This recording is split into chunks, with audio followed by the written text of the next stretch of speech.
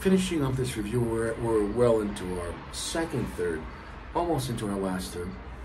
No issues with the burn or draw. Smoking fine. Draw has been very good the entire cigar. That's a positive.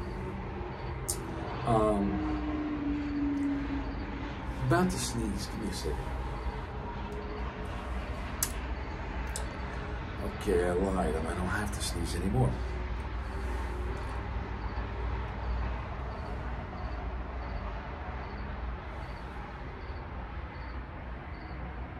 So, talking about this cigar, towards the middle and where we're at now, still has some charred wood, but the charred wood calmed down a little bit. The black pepper and the red pepper still just a little bit there. The sweetness picked up though, so it's quite nice. Overall, the cigar is going to stay at a 4.4. I'm not over impressed with the cigar, but I'm not under impressed. Like, it's not like, oh, this is garbage. I think it's a solid mid-tier cigar at 4.4 that, you know, you check it out in this size. I will say, in my mind, before I smoked this stick, I really thought, because of the size at 44 and a Connecticut broadleaf and Mexican San Andreas binder, I really thought, in my mind, I gotta say, so that's a zoom out situation where I zoomed in too much, and I really thought in my mind it was gonna be stronger. And so it wasn't. I really thought like full strength or really super heavy, meaning the full, you know, I really thought it was gonna be like pushing it because of the size and the type of tobacco. So that's not the case. That's my fault, because that's, I assumed, right, because of the size and the type of tobacco. So, you know, if you were looking for a very strong cigar, then no.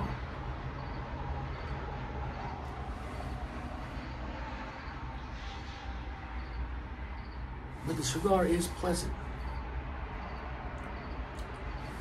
So that's what I could say about it. I did like it. I wouldn't say I super love this profile. And that's going back to where I thought it was going to push a little more. However, though, I have nothing outside of that preference of where I thought it was going to be stronger. I can't say anything bad about it, though. So if you get in your mind, you know, you're going to enjoy something that feels somewhere more between a medium plus and medium full, but not a strong medium full, with about 70% darkness overall, it's a little darker, yeah, you're going to enjoy it. It just wasn't, I already said it, in my mind, it wasn't in your face enough as I thought it was going to be. And that's on me.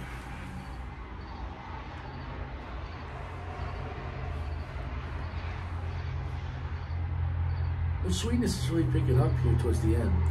And it's a rich sweetness, like more like a sugar in the raw sweetness, you know, that, you know, that's nice. So the sweetness is quite nice.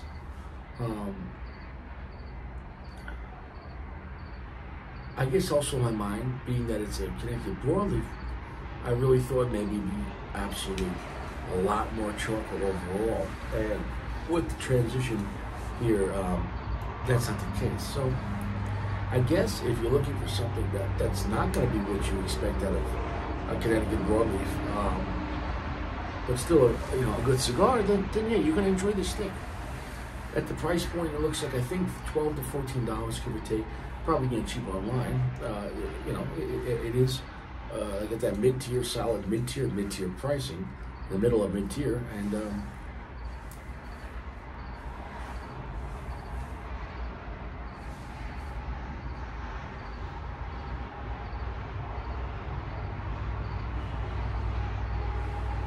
I guess it's a pleasant surprise, meaning it's a pleasant cigar overall, and it's a surprise that it wasn't as strong as I thought it was for the size. So as long as you're not going into this cigar looking for a lot of power, then you're going to enjoy this stick. I will say that the very heavy charred wood note that was more in the beginning, in the first half, it kind of took a back burner, and the sweetness increased in the second half. So nothing bad to say about it, except presumptive, I guess, assumptions, which would be on the end user's fault, not the cigar. Because the cigar is the cigar, right? So I guess, you can't expect, an axe to be a chainsaw. If that makes any sense. Although, they do similar things, but anyways.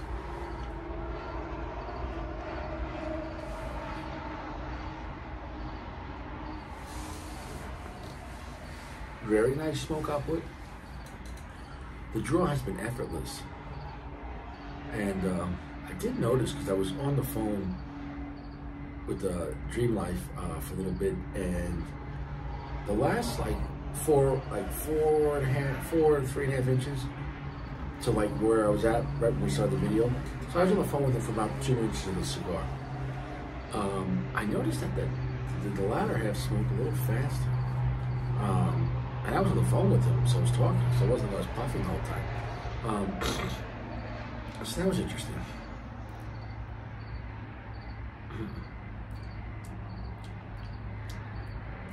The finish has a nice finish overall.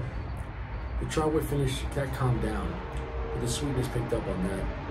With just a little bit of tingling spice on the finish, hanging out.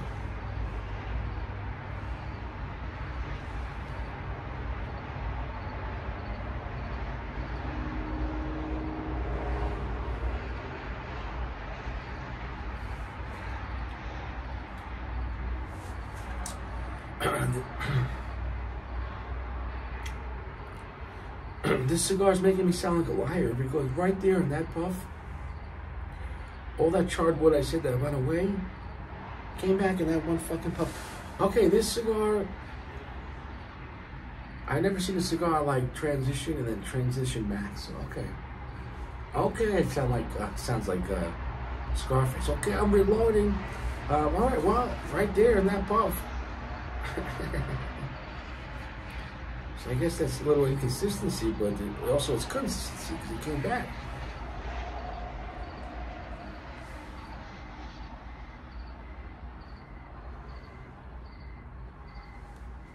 Yeah. Oh, it's really picking up now. We're in here in our last third. And it's really ramping up. And the charred wood came back. And really, a lot of the black pepper came back. So that's why sometimes when I cut off the cigar and I still have like 1.5 inches or 2 inches left, sometimes you still have some fireworks that might happen. And so that's why I'm glad I did this video in 2 parts. I just didn't feel like uploading a 30-minute video. It just takes more time to do. So nothing bad to say about the cigar. It is interesting. The band was cool. It is a metal band with lots of glue. It is actually, feels like made of metal. So, and there's a lot of glue on that. And it was actually very hard to get off. I had to put the ash down. I had the ash, I had the ash about 4 inches almost, maybe 3.5. But I had to drop the ash to get the band off because it was really rather sticky. So a really cool band. Really sticky. There's a lot of glue on that. They had to put a lot of glue. You can see that there to make this stick. So this cigar, I guess, will set off a metal detector. It's got that going for it.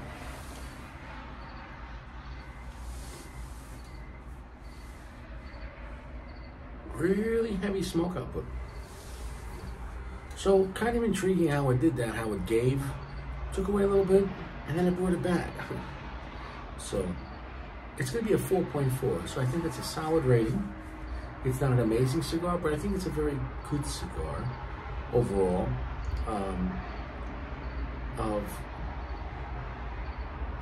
It's doing something. It's not overpowering, but it's definitely kind of unique with the sweetness of that sugary sweetness and that charred wood, and then you're adding the black pepper. It was kind of cool. Just different than what you expect from Mexican San Andreas and a Canadian broadleaf wrapper with only 44 gauge. I guess because in my mind, like I had like one of those Ligas in that skinnier size, or I'm trying to think of other darker cigars in a skinnier size. Off the top of my head, I can't. Oh, I guess the Davidoff one, yeah. was that a Millennium or something like that, the skinnier size, Lancero or something like that, or it was a lot darker and stronger. So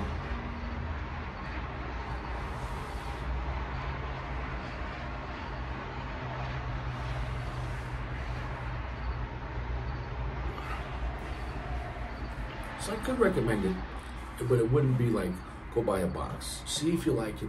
Check one out. You know, if you're in a store, see it's for you. I mean, it's not cheap, but it's not expensive. It's not gouged. You're talking about $13, $14. See, try one out and see if it hits your profile. I would say it is better than average. It's definitely, I feel like it's a good to very good cigar, and see if it hits your palate just right. Now, my palate was very clean for this cigar. I didn't have any cigar before this. Nothing in 24 hours, so very clean, nicotine-free, so I was a very fair judge of this. And I appreciate Anthony P. sending this to me to review, for my honest review on this. I think it is an interesting, kind of unique cigar, but not going to give you what you think as far as a powerhouse in a 44 gauge with the Connecticut broadleaf. And I keep saying that, but so it's just, you know, most people, when they see a smaller gauge, darker cigar with a very thick wrapper, in your mind you're thinking, oh, it's going to be this. It's not abrasive. It really doesn't go against the grain. It doesn't, even when it hit medium full, the flavor is not like hitting you in the face like a Padron will hit or something like that, or something in that category.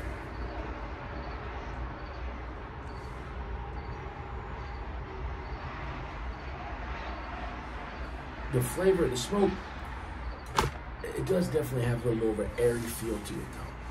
So if you do buy them, I wouldn't age them for like a year and then smoke them. If you tried these out, I would smoke them right away. And these things are ready to be smoked as is. And this cigar, definitely you can see the smoke output. It was not overly moist. It was ready to be sacrificed.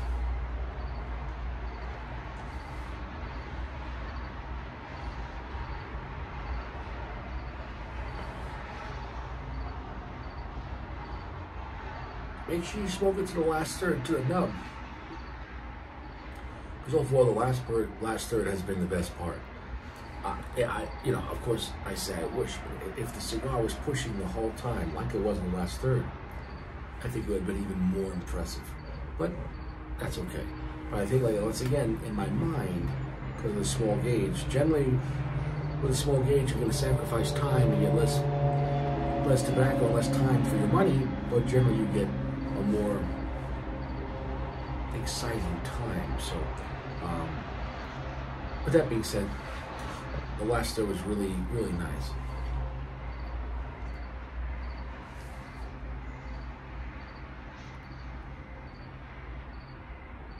We're done here, 4.4. Very respectable number. Definitely worth checking out if you see it. See if it fits your palate, if it fits your budget. Check it out. Cool metal band. No problem with the construction, no problem with the draw. If you're looking for something that's, I guess, semi-bold, but nothing against the grain, and you want to relax with it, then sure. I always say there's two kinds of cigars. There's cigars that are the moment, very strong in your face, and there's cigars that back up the moment. You know what I'm saying? They enhance the moment. This one's kind of in the middle of that. It's not exactly relaxing in the back, but it's not exactly in your face. So, because there are some aspects of this, you're like, oh, that could be pretty bold with the charred wood, but so it's somewhere in between. So if you want something, I guess, really up the middle, as far as between a bold cigar and a relaxing cigar, it might fit your palate. I appreciate this cigar from Anthony P. Thank you very much, brother. God bless you all, and I wish everyone health and happiness. Take care.